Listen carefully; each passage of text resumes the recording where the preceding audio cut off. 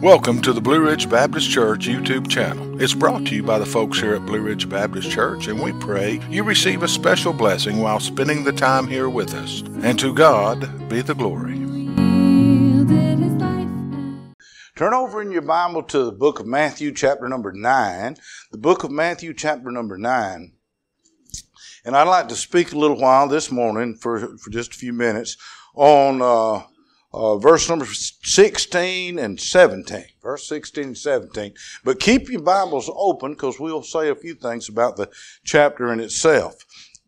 But notice, if you will, here's the verse. No man putteth a piece of new cloth unto an old garment.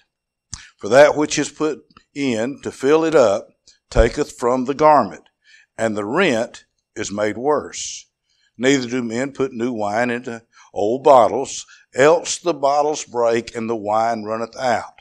The bottles perish, but they put new wine into new bottles, and both are preserved. Now, I'd like to speak this morning on the subject of, well, the overall subject would be religious patchwork. Religious patchwork, because we got a lot of patchwork going on. But I want to take these verses right here and speak for a little while and maybe try to make some application to our situation in our life and the scriptures for us. Our Lord frequently used the idea of double parables or double truths in order to contrast things or compare things, oftentimes to show the opposition between one thing and another. For instance, he talked about salt and light. Talked about mustard seed and then leaven in bread. And he talked about hidden treasures. And then he spoke on the heels of that of the pearl of great price. And so there was oftentimes contrast.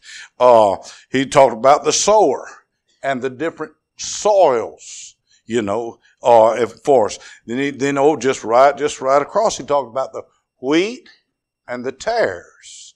And so he used these things in contrast for us. He talks here about the old garment and the new garment, and the old wineskins and the new wineskins.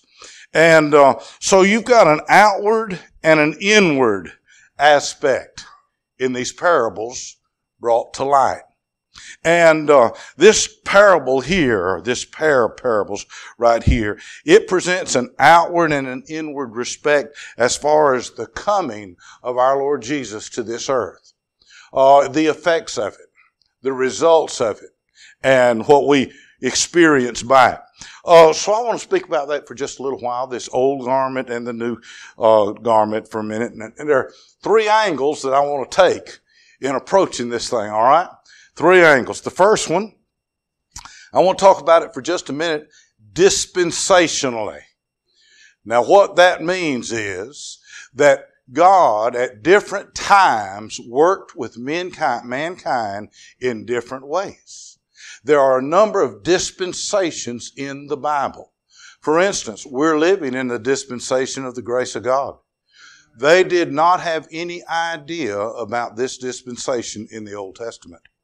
And so God made this mystery known to the Apostle Paul, and Paul declares it to us. And so dispensationally, how does this fit into the scheme of things? I think you can see that in this gospel. Now, Matthew's gospel, of course, you realize and you know and you've been taught that Matthew's gospel is a kingdom gospel. It's written by a Jew and its approach is to the Jews. And so Matthew in his book, it's got that Jewish flavor all over it. Now, if you don't like Jewish flavor, the book of Matthew is not going to mean much to you. But the Jewish flavor is all over the book of Matthew. When you come to chapter number 9, there are what we would understand as some typological types illustrate the dispensation that of the Jews. There's some types here, some typical meanings here. For instance, in those first 8 verses of Matthew chapter number 9, you've got the story of Jesus coming to Capernaum, and he's going to heal a man of palsy. Now, here's what we call the healing of the paralytic, okay? And so Jesus manifests himself in this story as Jehovah, who has the right both to heal and to forgive sin. And he's able to forgive the sin of this individual and to raise him up.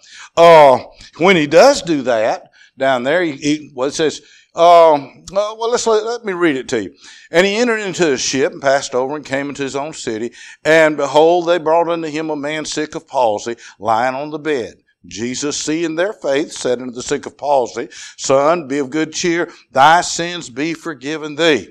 And behold, and this come right on the heels of Jesus, this man getting healed. Behold, it said, certain of the scribes, now these are Jews, certain of the scribes said within themselves, this man blasphemeth. Now you do remember that Jesus came into his own, that is his own people, and his own people received him not. They didn't receive him. They wouldn't have nothing to do with him. And constantly, all the way through his earthly ministry, the Jews were throwing stones and rocks at him and trying to stumble him, trip him up and everything. And here they say, this man's blaspheming. Jesus, knowing their thoughts, said, Wherefore think ye evil in your hearts, for whether it's easier to say, Thy sins be forgiven thee, or to say, Arise and walk. But that ye may know, and here he goes, the Son of Man hath power on earth to forgive sins. Then saith he to the sick of palsy, Arise, take up thy bed and walk, and go to thine house. And he rose, departed to his house. Now, here in these verses right here, the Lord magnifies himself as being God, the only one that can forgive sin, you know. And he gives them a picture illustration of what it means when he raised up that paralytic man. He's able to give new life. Only God can do that. He's able to say, rise up, you know. And one of these days, we're going to have a resurrection body. We're coming out of the ground. He's going to say, rise up again. I mean, that is also true. But in verse number 6, he said, the Son of Man on earth. Now, he is, while he is on this earth, a misused miracle worker. But these miracle working things that he does is not for the Gentiles, though the Gentiles did receive some benefit from them. The miracles that Christ did was to manifest himself to the Jews, his people, so that they could point back to the Old Testament, the scriptures and prophecies, and say, that's him. And they missed it altogether. And here the scribes and the Pharisees, they find fault with the Lord, and they should have known him, but they didn't. But one of these days, there is going to be a restoration of the Jewish nation.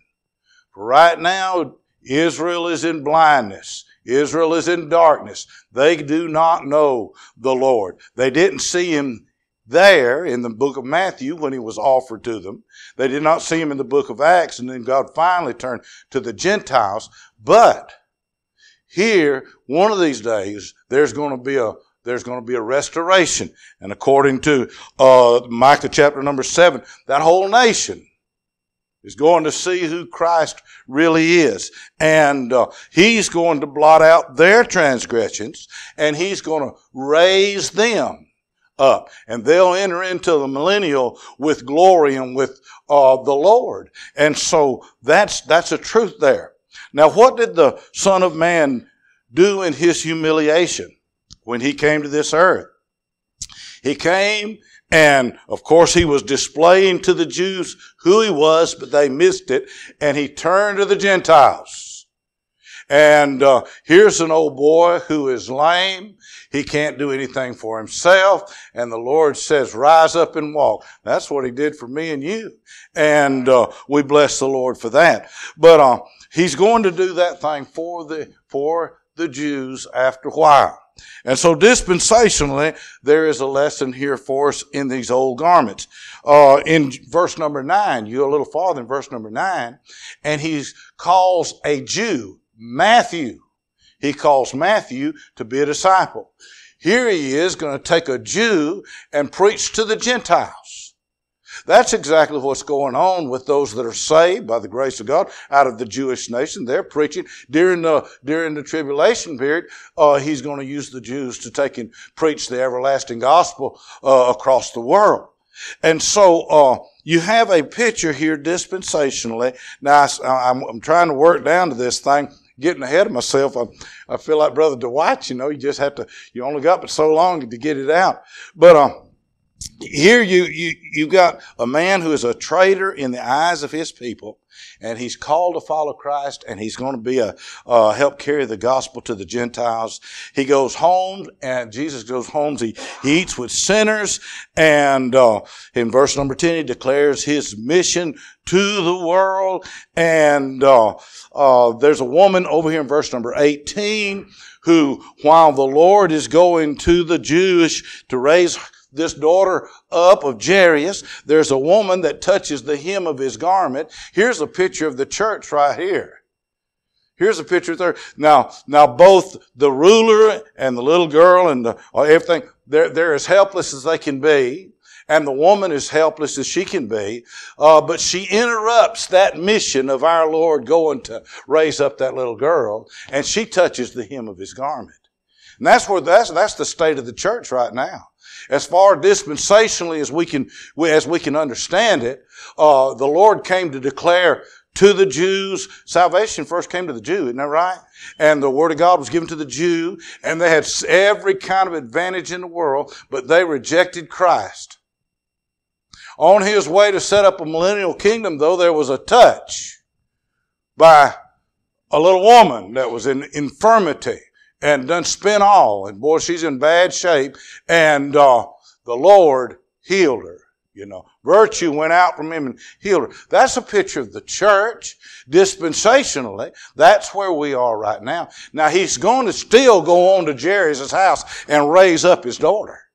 And the millennial is going to be a reality, and the Jewish nation is going to come to light after a while. Right now, she's still laying over there, and folks are pleading for her. Now, that brings me to verse 16.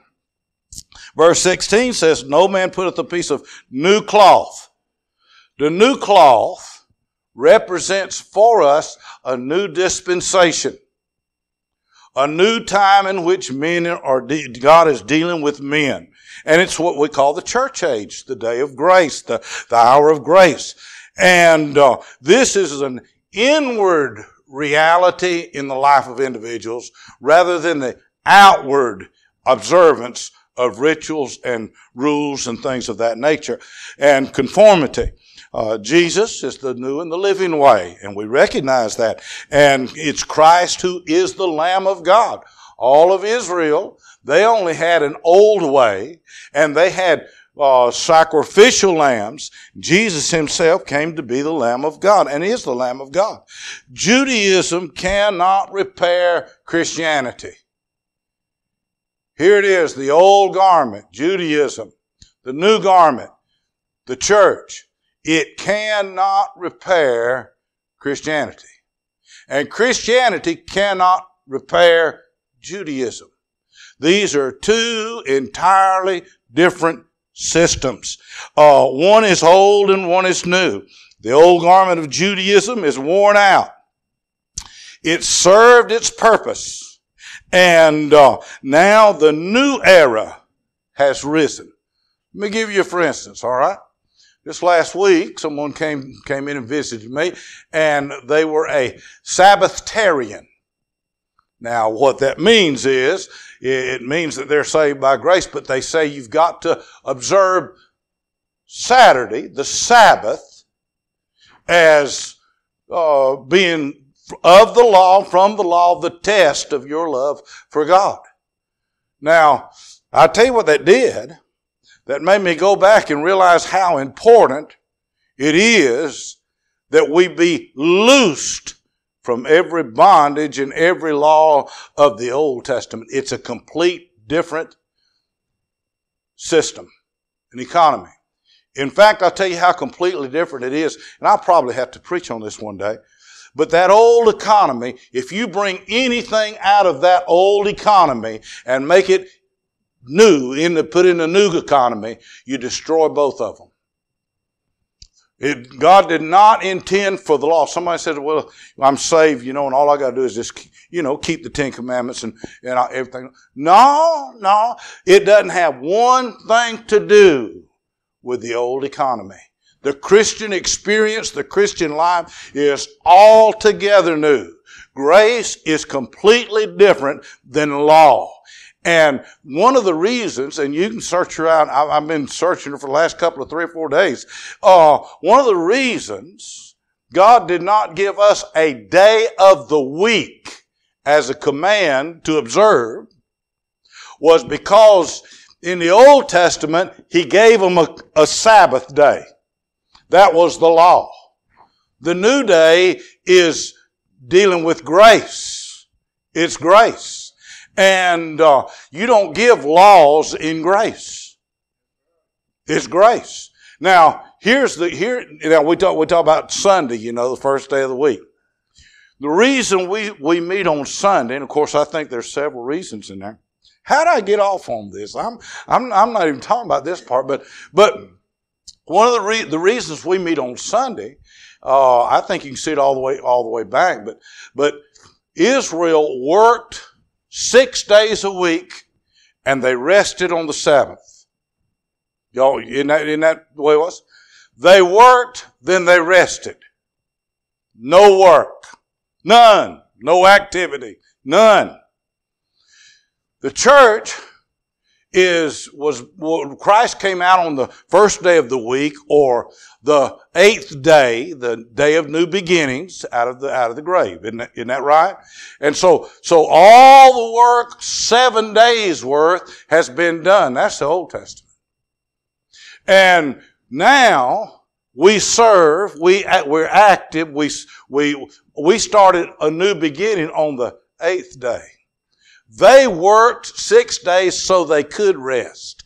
We're resting in that resurrected Christ, and we're serving from then on out. Do y'all see what I'm talking about?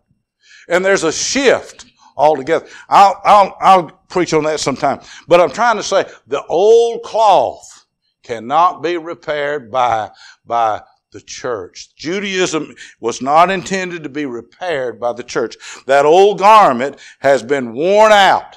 It has served its purpose. There's a new era, new dispensation going on right now.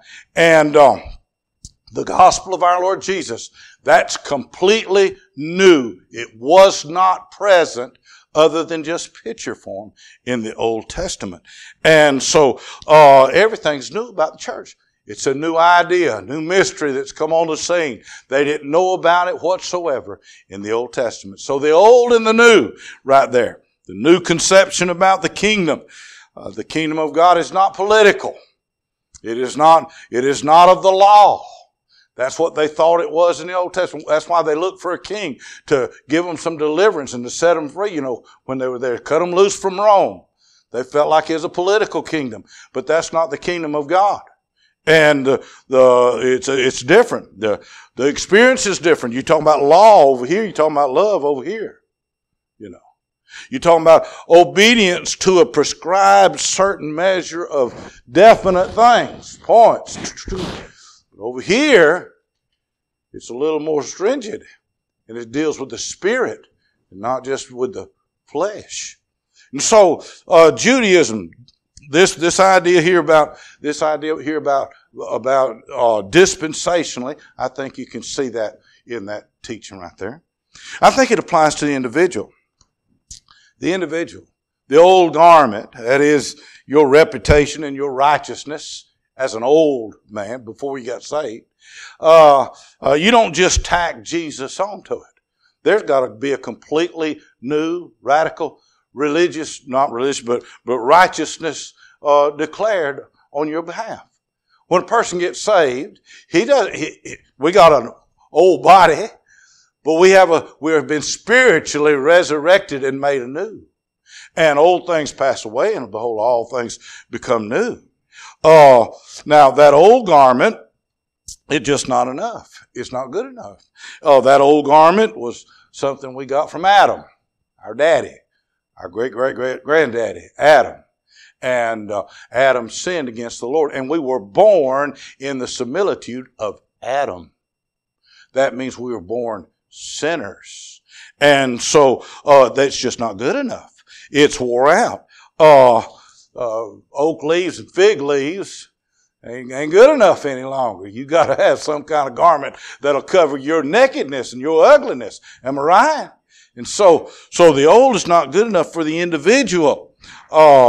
Everything's become new for us, and it's a good garment. The new garment's a good garment. Has nothing to do with the old garment. The old garment, somebody said it needed mending, but mending won't do it any good. Sin tore it to shreds. Some of y'all now, not all of you, but some of you can remember when Mama used to darn your socks, you know. And she took them. Boy, you didn't just buy a new pair of socks all the time. You got some at Christmas time and stuff like that. Now, us younger folks might not know a whole lot about that, but I've heard stories about like some of y'all, isn't that right? And they darn them socks. But I have had a couple of pair of breeches that Mama darned because I liked them so much until finally the fiber was too weak to hold it together. I want to say the fiber of man's old righteousness is just too weak to hold together in the presence of God. And so there has to be a discarding of one so that we can get the other. Why is righteousness compared to a garment? Well, I think several reasons. One is because it covers our nakedness. You needed a covering. We're not streakers. Huh?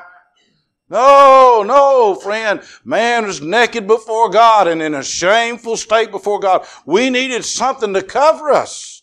And oak leaves wasn't good enough. Pine needles is not good enough, you know. We needed a new garment.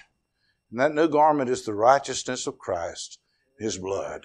And it's completely different. So righteousness is compared to a garment because it covers nakedness, it covers shame, it's useful, protects us from the elements of the world, you know. I'd hate to go through this life with no protection. I'm glad, thank God. Now I got a reverend's uniform on this morning, and I praise God for it. Wouldn't it be sad to face the elements of cold, sleet, rain, snow, and those kind of things with no garment? And so it is. It'd be terrible to have to face sin and the world, flesh and the devil, and all the circumstances of life without the garment of the righteousness, not to mention the judgment of God, naked, shamed, and without any protection. Oh, the garment of the righteousness of Christ and the blood of Christ protects us. Oh, we need a garment. And I might just add this. That new garment that God gave you when you got saved, that new garment that God put on you and put on me when we got saved is maybe disrespectful in a sense in this world, but it's very respected in heaven. I mean, thank God when you get there, you're not going to have to stand before God unclothed.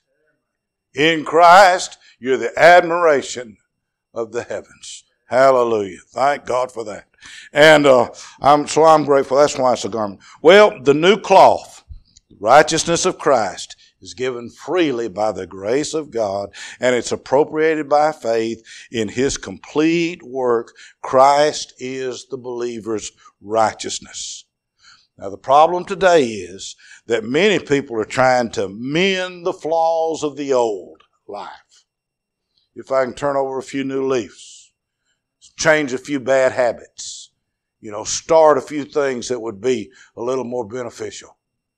So they'll quit cussing. They'll quit kicking the dog. They'll quit drinking as much. They'll start coming to church once in a while, and they'll start trying to Straighten up the outward man is all it's doing, trying to pacify that in their heart.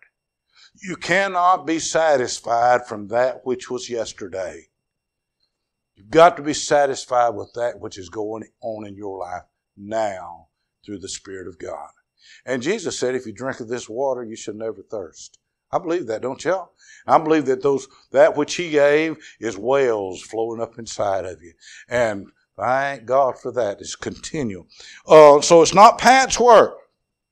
You can't just tack Christ on or tack the gospel on or tack the church on or just start becoming religious. It just won't work. It'll destroy both of them. You know what you end up when you leave here having done that? You end up, folks say, well, boy, that man, it ain't real what that man's got, what that woman's got. And you find yourself to being a hypocrite to what is real. And so it won't do. Patchwork won't do as far as an individual is concerned. In fact, filthy rags is all we have to offer. And that's a leper's rags. That's all your righteousness is anyway. It's a leper's rags. But thank God there's a new garment. Fresh, new, clean. Better than being washed with free breeze. Is that what it is? Free breeze makes your stuff clean. Well, whatever it is. But whatever it is, thank God for the new righteousness there is in Christ. And so it's got a dispensational application. It has got an individual application. But then I just want to give this to you and I'll quit. There's a devotional application to this parable. This idea of old and new, which can't be mixed together. John's disciples, this is John the Baptist, his disciples are asking the Lord. Now, it may be that John's in prison at this time, or may be that John's already gone. It may be that he's already been beheaded. I don't know. But at any rate, his disciples are by themselves and they're left to ask questions. And so they come to him and they ask the question. They said, why is it that your disciples, John's disciples, they fast and they pray? Now fasting, of course, and prayed, those were signs of mourning and sorrow. And they may have been experiencing some sorrow at that time. And they said, why is it that John's disciples fast and they pray, but your disciples aren't fasting and praying? And Jesus said, well, how in the world can they do it? The bridegroom's with them. You don't get sad while the bridegroom is there, you know. You're happy whenever you got the bride and the bridegroom there. It's a happy event. Well, devotionally speaking, there's a proper place and a proper time and a proper setting for things that are suitable. There is a time to mourn. There is a time to be sorrowful. They were sorrowful up to the coming of Christ. They were fasting and praying up to the coming of Christ. But when Jesus came, He changed things around. He's the bridegroom. It's not time to be sorrowful. It's not time to be mourning. Not time to be fasting. And He says, now, these disciples I've got are just children entering into a new era. They're not fully matured yet. They'll learn when the time comes to fast or to be sorrowful. He said, but they can't do it right now. They're rejoicing in me right now. And I'll say to you, you can't expect folks that just get in to know everything that you know. Isn't that true? Somehow or another, we think that Christians, people get saved, then automatically they just know everything that they're supposed to know. Of all the crazy things in the whole wide world I have heard about. I hope they know more than you anyhow. I hope they know a little more than me, but I don't want them to tell me that. Say amen right there. Now, does it kind of, and this is just a little pet, oh good, I can't even tell you. But it is a little pet peeve with me. Folks that get in and already know everything, that's a little bothersome. You know, a little bothersome. You're a babe in Christ. I don't care how old you are. And you still don't know things are right until after you get saved. And it takes time to grow and mature in the Lord. And so just devotionally speaking, you can't take a piece of old garment and sew something new to it without tearing it all to pieces.